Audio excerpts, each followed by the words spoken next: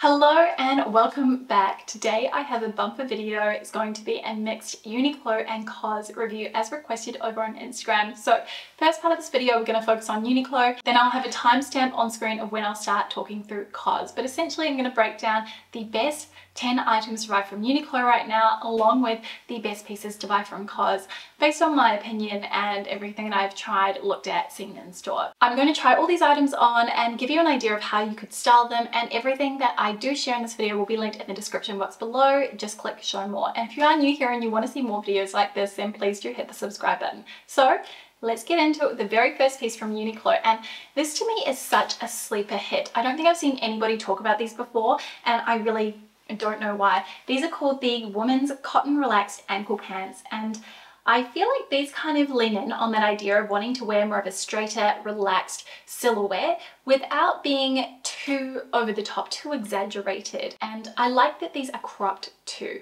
I think this is the type of item you could have in your wardrobe that you could transition easily from work to weekend, depending on your styling and also where you work. But if you cover the elasticated waistband, that's a really nice way to kind of have that formality but still all the comfort and ease of a casual trouser. They have the pockets, I mean, they're 100% cotton. They come in quite a few different colors, but I went with a very classic tan, and they do have on the interior a little drawstring here so that you can tighten them or fasten them so they sit where you want. But I think these are absolutely brilliant, and I would say that they fit true to size, but they've got a little bit of extra room at the waist. I definitely wouldn't size down because then they'll be a little bit too snug everywhere else. The cotton is so nice and smooth. It has a really beautiful hand feel to it. So that is my first pick from UNIQLO. I really don't think that you could go wrong with these, and honestly I had to stop myself from picking them out in every single color. I feel like everyone knows that UNIQLO is the #1 place to visit if you are traveling somewhere cold and you need to get great base layers. And of course I had to include something from their Heat Tech range, and I really think that their entire Heat Tech range is amazing. The little quilted liner jackets are great because they fold down really small, perfect if you're only taking a travel on. But I thought I would highlight their padded quilted vest because I think this is a really cool layering piece that also works well on its own too, and you'll be able to see in the styling how I've worn this just on its own with some shorts. I think that's quite a cute way to wear it. You could even do a slip skirt as well, but it's really thin and lightweight, but it adds this nice element of warmth to your core part of your body where you really need that kind of warm, cozy feeling. And of course these do come in loads of different colors. I went with the off-white, which I thought would work really nicely with my wardrobe, and it does have the pockets here too. Now these are great layering pieces if you commute to work too and you want to wear it underneath your blazer, because the actual style of it means that you can conceal it pretty easily, and you could also wear this underneath a jumper as well if you're wearing something especially oversized. So that is pick #2 from UNIQLO. These really elegant ladylike style knitted jackets are having a huge moment. Very similar in line with the one I'm wearing right now. This one is from Cezanne, and obviously a much higher price point. So I was thrilled when I walked into UNIQLO and I saw that they've done their own version. And I thought this is just such a great affordable take, and they have some really fun colors. I opted to try out this one here, which is the cobalt blue and navy mixed yarn, which I think is really, really pretty and quite a subtle way to add a little bit of color into your wardrobe. Has these really big oversized buttons down the center, and then you also have these small functional pockets where you could put your card or a little lipstick or something like that in there. Looks really sweet, worn both open or completely buttoned up if you wanted something a little bit more elegant. And I would say that this particular style I think is suited to those who have more of an average or shorter torso. I have a long torso and I find this comes up just a little bit on the short side for me. I do want to take a moment to point out that the composition is not 100% natural fibers, so it is a blended cotton. I think it's got polyester, some acrylic in it, which is what is going to help bring down the price. The one I'm wearing here from Cezanne is 100% merino, so you can kind of understand why it does have that slightly higher price point, but overall I think a really beautiful option, and I love the mix of both brights and neutrals within this style. The next item that I think is kind of a must-have from UNIQLO at the moment are their pleat front pants, and you've probably seen everybody talk about these. I know so many people who have them in multiple colors because they really are that good. The price point is excellent, and my experience with their trousers, especially these suiting style trousers, is that they hold up really well in the wash. And I mean, these ones here I've had for quite a while. It's a deep khaki green, and I don't know if this particular color is still available, but they have tons of options, and they tend to do different weights of fabrication as well depending on the time of year. But this is an especially good option for a kind of wider leg trouser if you are petite and you want to have a trouser that is a little bit more flowy through the leg, but that isn't going to swamp you. And I really like the fact that UNIQLO have their own in-house tailoring service, which is incredibly handy if you do need to take anything up. And at least here online in Australia, you can always specify how much you'd like the trousers taken up when you go to purchase them. Now, I'm a typical AU8 or size small. However, I've got these in the extra small, which gives me a really nice snug fit around the hip. If you want them to be a bit more relaxed, I would recommend sticking with your usual size, but you do have a bit of flexibility, as with the belt loops, you can just cinch them in at the waist. The UNIQLO Clear Weight Colour collection just recently launched here in Australia, so if you were in the Northern Hemisphere, some of these pieces might not be available. However, I wanted to share with you my top pick. I kind of went through the whole collection and there were a number of things that caught my eye, but this I thought was the sort of star, the hero piece. I think the cashmere vest is really, really nice though. So the two pieces that I ended up picking out were the merino wool half zip, and this is in this beautiful burnt orange. This has so much vibrancy and color to it. I think it is such a stunning shade, especially for the cooler months. 100% merino wool. And it's not that really fine merino wool that might pull or that is going to pill up in a way that essentially makes it feel unwearable. You could very easily care for this just with a deep bobbler or a wool comb if you've got one. So with that, and then also the matching mini skirt, and I just thought this was such a sweet set. I especially like it worn just with a knee-high boot. I think that looks really chic. You could do some black tights when it gets really, really cool. I do think those really, really chunky lug sole boots that are quite wide through the calf would look cool with these two for that juxtaposition within the styles. But of course you could wear these two pieces separately. I just thought as a set they work so harmoniously together because you kind of have this really chill element of the sweater, and then that's almost juxtaposed against the kind of elegant ladylike aspect through the cut of the skirt, but both really, really well made. And in terms of sizing, I sized up on the sweater, so I'm wearing this in the medium, and then on the skirt I sized down to an extra small, as I found that the small was a little bit too big at the waist. Again, I am a very true AU8 or size 26 in jeans, and my general experience with a lot of trousers from UNIQLO is that they do tend to be more generously cut, and I'll talk to that a bit more on the next piece. But really stunning. If you want something even more classic, the navy I thought was really beautiful, and it's this very nice rich deep navy that isn't too blue. I think every single one of my UNIQLO edits always features a pair of jeans, and these ones I believe I've talked about before, but they really are just that good that I had to mention them again. These are called the wide straight jeans. I am going to kind of touch on the sizing of these because I do think that's going to come down to personal preference. These are a 100% cotton jean, and this is really important because I've tried on other jeans from UNIQLO and they've kind of missed the mark. The reason being that the fabric composition is not almost 100% cotton. It will be a blend with tensile and polyester, and they don't quite feel like jeans. And when you have an idea in your head of what something should feel like, what it should look like on the body, then that's really going to affect your perception of what the item sort of does for you when you're trying it on. Anyway, back to the jeans. So these are a wide leg jean, but they don't feel overly exaggerated, and we're seeing a lot of that right now. These to me feel very much in my roundhouse and not too much outside of my comfort zone.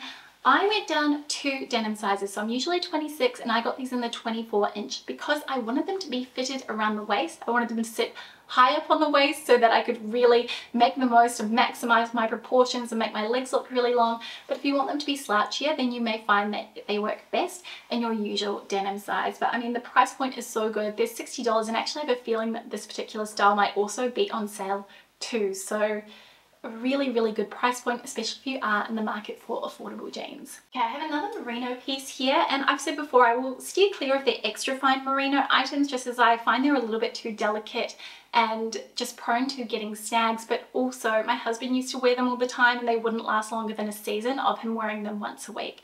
So I've kind of moved on from those, and instead I look for things that have a little bit more thickness to them, and this really tick the boxes here. And we are seeing a lot of these kind of collared polo style cardigans that you can wear done all the way up, or my personal preference is to reveal a little bit of the neckline and have it worn open so you have more of a V-neck. So this particular style here is called, hang on, the extra fine merino ribbed polo cardigan. So it isn't that fine merino fabrication, but it doesn't feel overly thin. It feels like it's got a little bit of grit to it, a little bit of substance, which I really like. It's kind of got these beautiful black charcoal buttons that have a slight pearlescence to them. The little collar, it's not too pointed or too sharp. It's all very kind of soft in terms of how it looks on.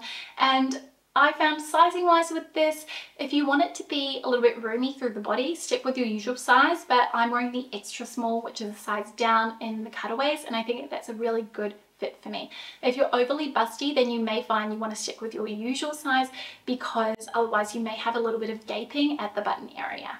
But I think this is absolutely beautiful and in this dark charcoal grey, but it does also come in a range of other colours too. Moving on to item number 8, I had to highlight UNIQLO's t-shirts, and I have to say I haven't tried a t-shirt from UNIQLO that I didn't really like, and ultimately it's all down to the fit that you personally crave. But I would say my favourite out of all of them that I've tried so far is their Airism tees, and I believe these are unisex actually. It has a little split hem detail here at the side, so you can easily do a bit of a half tuck and leave the back loose, which looks really, really chic. The banded collar comes up quite high and tight around the neck, which I like, so you're really kind of, I think, exaggerating that detail. And the cotton itself is really lightweight, but it's got a little bit of structure to it, so it kind of holds its own. It doesn't necessarily conform or cling to your body, which I personally prefer when it comes to this sort of thing. If you want it to be really nice and oversized, go up one size. That'll be more than enough, because you can kind of see from the cutaways, even the size small that I'm wearing here looks really kind of just perfectly oversized on me.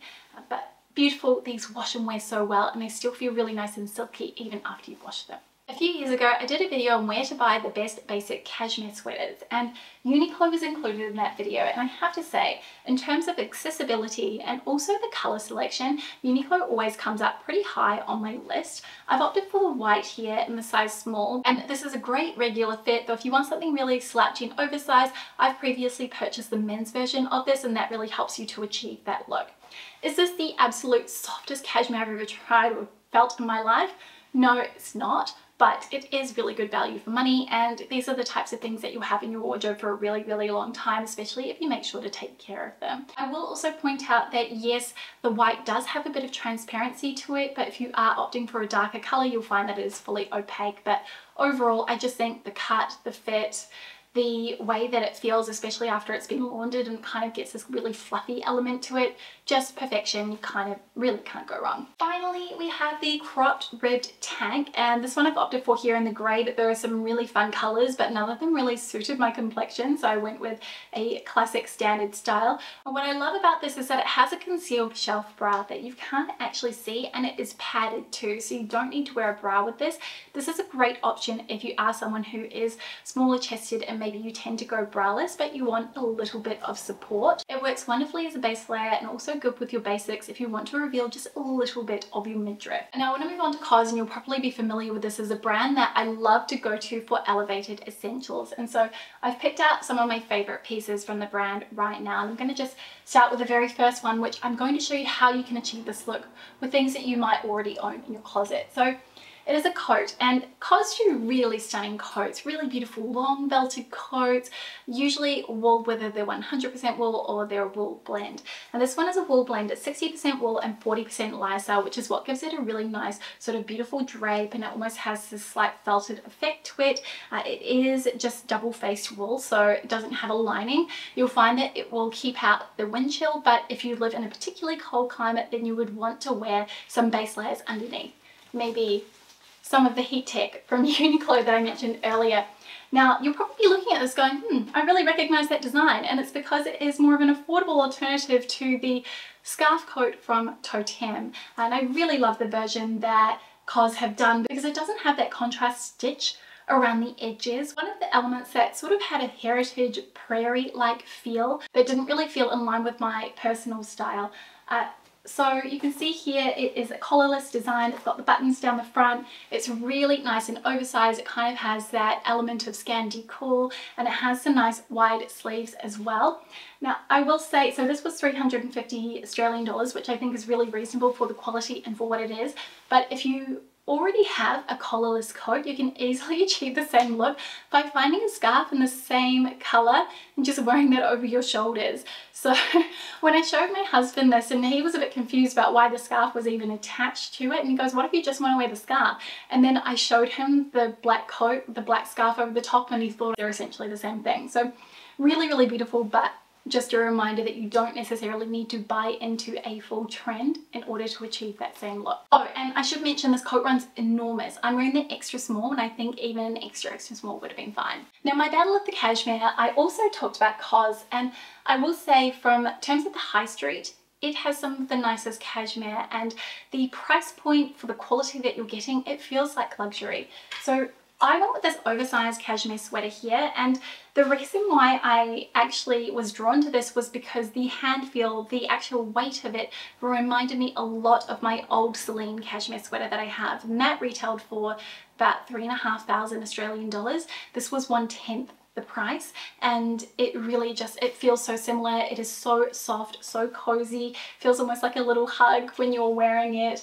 I like that it is that oversized look. It kind of reminds me in some ways of the Jenny Kane sweaters, but again, even more affordable, because Jenny Kane sweaters sort of run around the $500 to $600 mark for the most part anyway in Australia. But the details, everything are really, really lovely. How it has this really thick ribbing here along the collar, which is also replicated at the hem, and then also on the cuffs of the sleeves. The fit of it is again that kind of Scandi cool, which is something you're going to get a lot with the COS brand. Everything tends to be either an exaggerated or interesting shape, or it's going to be quite kind of loose and a little bit shapeless, because the styling is really the key point, and also having that element of ease in your outfits. But absolutely stunning, and I think any of their cashmere sweaters are just such a win, definitely worth looking at. Something I was specifically asked to find at COS was really good trousers, and they've got a range of styles, so I think really a lot of it's going to come down to the particular type of cut you like. Many of their trousers tend to be more of that barrel leg or even a cropped cut, which isn't going to suit everyone. So I decided to go for something that was a little bit more universal, and this is their pleat front pant, and these are in wool, and the color actually reminds me a lot of a pair that I've got from Facade Pattern, but it comes in a few different color options. These have the double pleat detail down the front here, and they are a very nice wide leg. These are a lot wider than the UNIQLO trousers I mentioned before. So the UNIQLO ones, great if you want to dip in or you're more petite and you would like a trouser that isn't going to swamp you. These I think are better for girls who are more average height or tall, because there is quite a lot of fabric here and it won't feel like you are working really, really hard to make them look the way you want them to. But I think with the details on them, everything is really, really nice. How it's just got the single pocket on the back, the belt loop so you can cinch in at the waist. Sizing wise, I do find that COS trousers are a little bit more on the generous side, so I am wearing the 34 in these, and they're a really comfortable fit on the waist. I can still tuck a sweater into them, no problem. They're quite a thin trouser, so I think you could wear these probably 9 months of the year. I wouldn't probably be reaching for these in the summertime because they'd feel a little bit too warm. But when it is particularly cold, because they are really wide leg, you could easily throw some thermal tights on underneath. Now, for those of you who aren't aware, COS is actually owned by the same parent group as H&M, Arket, and Other Stories. I think Weekday is part of the group, and maybe Monkey as well.